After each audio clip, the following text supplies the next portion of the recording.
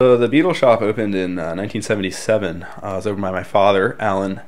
I mean, his history with Volkswagens went back to the 60s, working for a Volkswagen dealership. I think he just saw a need in this community for some, decent, affordable repair at the time, and there's certainly the customer base existed here. So he opened the shop, and it took a few years, but he eventually became fairly successful and was able to stay open for a number of years now.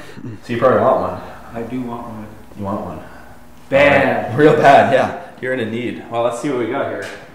I haven't had one since I was a kid.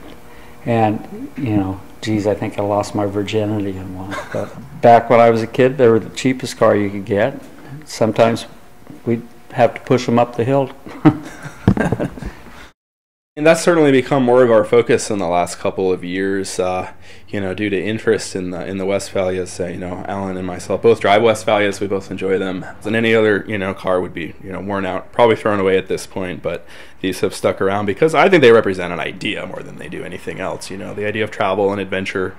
And currently, I'm an early Westie in 1981, which is the air-cooled engine. This one has been sitting for many, many years, and I kind of enjoy that aspect of picking up something that's been, languishing for years, unused, and putting it back on the road, and getting some more use out of it.